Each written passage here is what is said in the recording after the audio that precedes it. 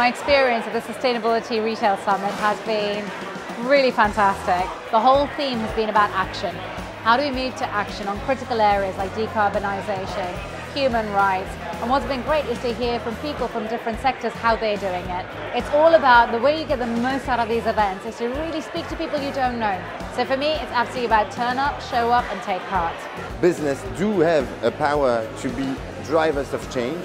Let's work on this together, face the challenges, and that will definitely make us responsible, but help the entire world to actually be more livable.